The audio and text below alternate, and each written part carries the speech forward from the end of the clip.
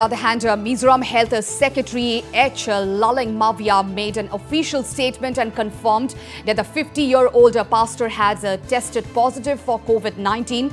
And the senior health official also termed the development as unfortunate. He added that 15 samples have been sent for test to the Guwahati Medical College and Hospital.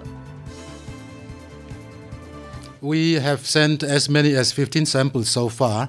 The samples have been sent to laboratory in Guwahati.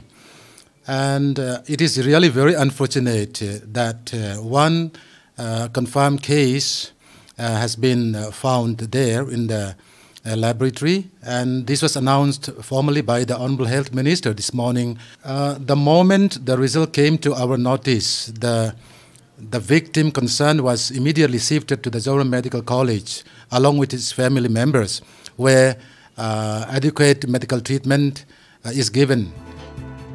And Health Secretary H Lalengmawia also urged people not to panic and maintained that necessary steps have already been taken to contain the spread of coronavirus. There is no reason for the general public to be panicked and then to be afraid of this dreaded disease. In fact, that case is what we call the imported case. So we immediately discussed the issue with the Chief Secretary and the health officials. We have been trying so hard to really contain the spread of this COVID-19. And the Mizoram Health Secretary also said that contact tracing of individuals who came in touch with the COVID-19 patient is on.